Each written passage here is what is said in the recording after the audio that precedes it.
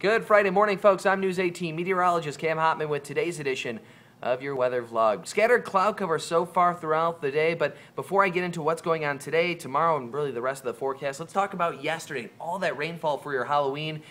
Rainfall amounts, well, there was quite a bit of it. Precipitation amounts right around 1.5 inches in Lafayette. We hit 1.55 inches here at the station. Some parts of the viewing area even saw more than 2 inches. Morocco just over 2 inches, 2.03 inches in Morocco. Crawfordsville nearly 2.25, 2.23 inches. Covington just under 2 inches, 1.98 inches yesterday and the night before. Now, other parts of the viewing area saw slightly less. Rochester, 1.07 inches. Kokomo, 1.63. We saw exactly 1.5 on the dot in Peru over the last 48 hours. Now, let's get back to today. The same low pressure system that spun the cold front, all that precipitation through yesterday, well, that's what's pulling all the upper level moisture, all that cloud cover into the region as of today. So we're going to continue to see scattered clouds really throughout the day, but as of about 11:30, temperatures are now up to around 50 degrees here in Lafayette. We're headed for the mid to upper 50s later this afternoon. Altogether, a pretty nice day remains in store for us, just a windy one. Wind gusts both today as well as tomorrow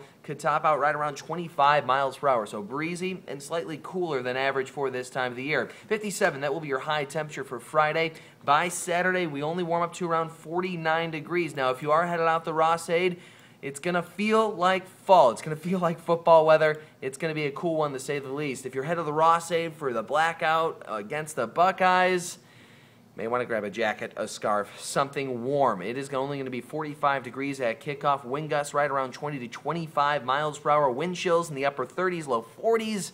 It's going to be a cool one, to say the least. The least temperatures do warm up to that 49 degrees by the afternoon. Winds will eventually calm down as we get towards the end of your weekend, beginning of the next work week. We'll warm up to 51 on Sunday. Now, just a reminder before we get to Sunday, remember to set your clocks back. Give yourself an extra hour of sleep for Sunday morning. 2 a.m. is the end of daylight saving time in Indiana. Well, pretty much the country, so that's good. But altogether, still, remember to set your clock back an hour before you go to sleep Saturday night. You'll wake up nice and refreshed on Sunday. 51 your high temperature on Sunday. We'll hit 56 on Monday. We even see the 60s make a return to the forecast for Tuesday. Partly cloudy skies that day before our next chance of organized rainfall returns to the region. Scattered showers and thunderstorms expected on Wednesday. 63 degrees your high temperature. That cold front passing through the region will drop us right back down to 54 for Thursday to wrap up your extended forecast.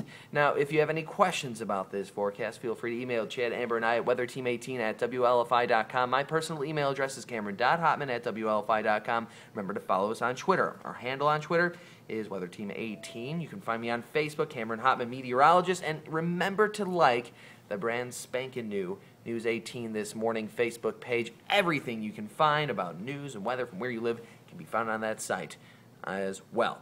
Until tomorrow, or I shouldn't say tomorrow because I'm not going to have a vlog for Saturday, but Monday I'll be back with your next weather vlog. Until then, folks, I'm News 18 meteorologist Cameron Hotman. Have a great weekend.